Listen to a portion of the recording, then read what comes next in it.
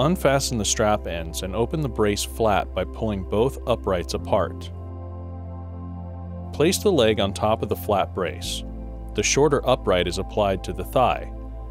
Adjust the brace until each upright is aligned to the center of both sides of the leg and the center of the hinge is aligned with the center of the knee joint.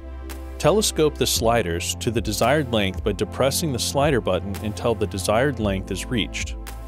Please note, the proximal movable straps cannot be adjusted until the outer is moved to provide sufficient clearance. To adjust the straps, lift the strap tabs to allow the strap to move freely.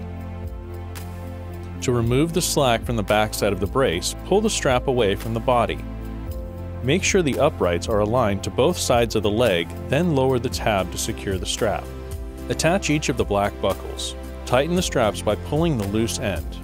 Remove the excess strap link to each strap by detaching the alligator strap end and cutting or folding the strap to the desired length, then reattach the alligator strap end. Secure the end of the strap.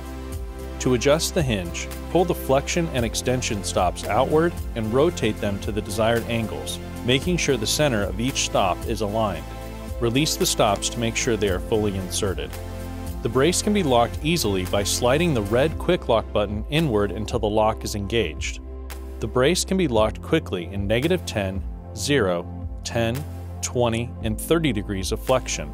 Make sure both hinges are set to the same angle before locking the brace. To remove the brace, release each buckle.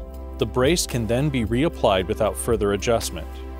The brace can be contoured to the leg by bending the hinge bars. To bend each bar, lie the brace on a solid surface and apply constant pressure to either the thigh or calf upright. For optimal ease of application post-operatively, pre-fit the brace prior to surgery if possible.